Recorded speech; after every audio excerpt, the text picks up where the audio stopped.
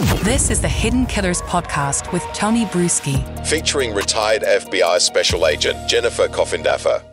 Let's take a look here at some of the closing arguments from Jackson. This is talking about John O'Keefe's health data on the Apple Watch. Let's take a listen and we'll talk on the other side. His phone, and that represents a huge problem for the Commonwealth. It shows that he took 80 steps and ascended or descended 3 flights of stairs at that time. And that makes perfect sense, doesn't it? It matches. Walks into the house, goes directly to the basement.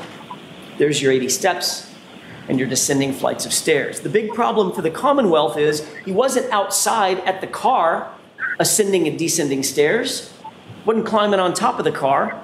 So they'll tell you, wait, don't look at the Apple Health data. Look at this other thing called Waze. But Rick Green explained that if you apply the 3-minute offset that is built into that monatomic time, it aligns perfectly.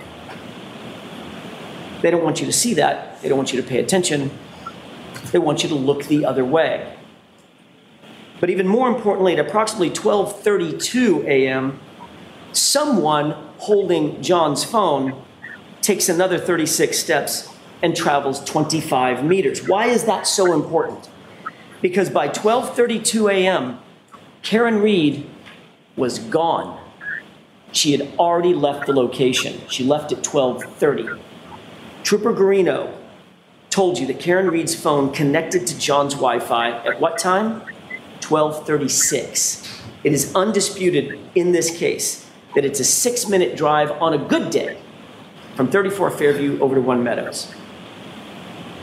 She was gone by 12:30, and John's phone was taking 36 steps and logging 25 meters at 12:32 after she'd left.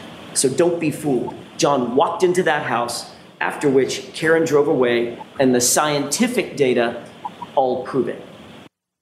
Still going hard on this, he went into the house theory. I know I have my ideas of how this could have happened without him being in the house, but what are your thoughts on that? He didn't go in the house. Every single witness said he didn't go into the house, and I don't believe they're all lying. Mark Twain said, if 2 people need to keep a secret, they can definitely do it if one is dead. You're asking all of these individuals all this time to just continue with this conspiracy, this lie.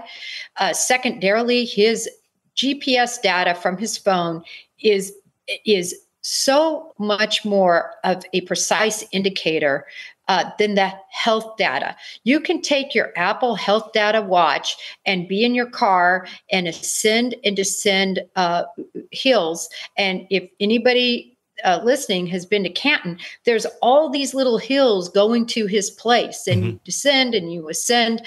And that's what I believe that health data recorded. In terms of his expert Green was turned upside down by the prosecution because he got so confused about the 227 timeframe.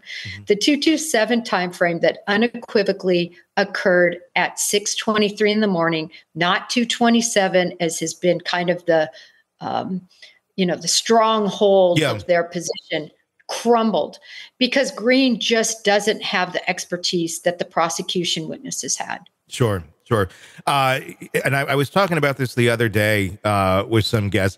There's a big difference between what you get on your Apple phone in terms of health data versus a watch. And I believe this data did come from a phone, correct?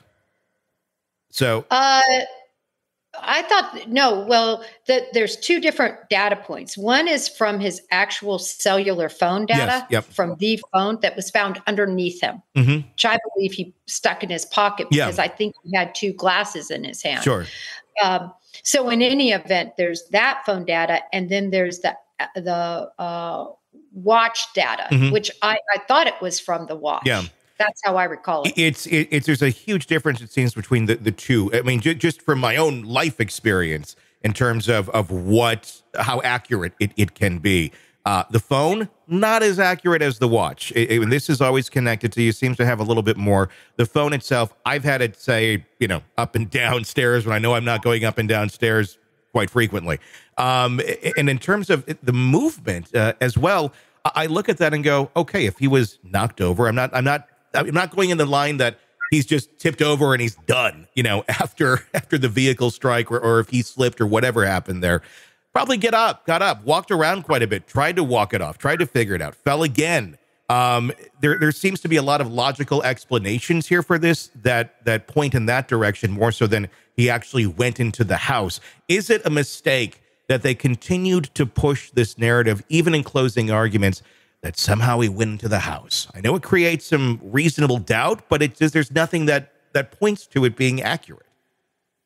I think it was a mistake because the data points don't prove it. And back to your point, and I just wanted to make sure I'm clear because I might not be being clear here.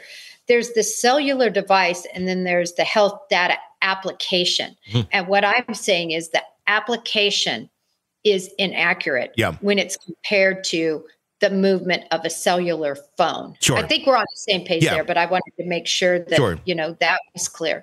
I think it was a mistake for them to keep pushing that, but they had to for this third-party culprit narrative to work. I think it fell flat. Want to listen ad-free? Want advanced access to all of our interviews before anyone else? Become a True Crime Today Premium Plus subscriber on Apple Podcasts. You get every episode commercial-free. So you can binge on true crime until you can binge no more. Search True Crime Today Premium Plus on Apple Podcasts now, or go to our podcast page and sign up now. More of the Hidden Killers podcast next.